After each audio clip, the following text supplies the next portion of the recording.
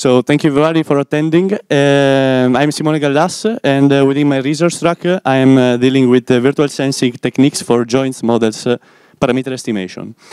My project is a Flanders Make project, and the name is JOINTTOOL, and it is in collaboration with other 7 industrial partners.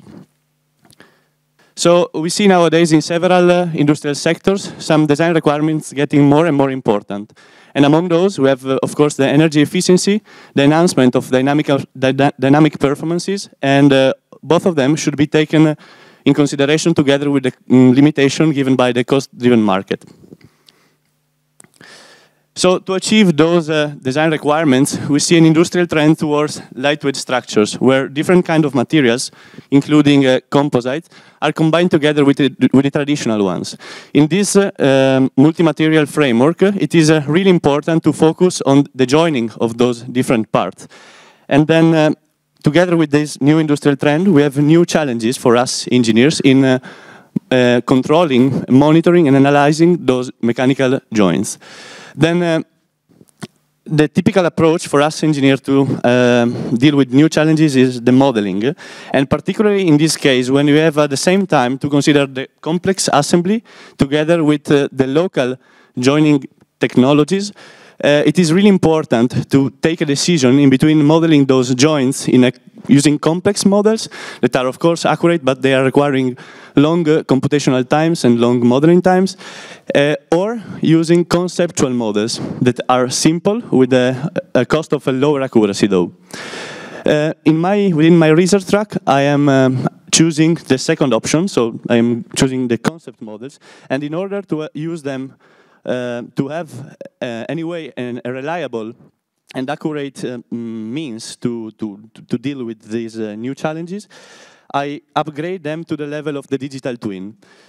The digital twin is a combination of model and measurements where the information coming from them are combined together and elaborated in an estimator, together with the uncertainties of the model and the measurements that are expected. Then the estimator gives us as an output some virtual sensor that we can use to have better parameter estimation of our conceptual models. The conceptual models, it is important to be mentioned that usually the physical characteristics of them are condensed together in few parameters that often are not directly related to the reality, to the physics. And then it is really important to have an accurate parameter estimation for them in order to have a powerful means to design and to help the design of those joints. Finally, we see an example of parameter estimation in which the system that I am investigating is a clamped system of 2 plates adhesively bonded together. And the test rig is equipped with 4 accelerometers in this case, and the signals from the accelerometers are given to an estimator.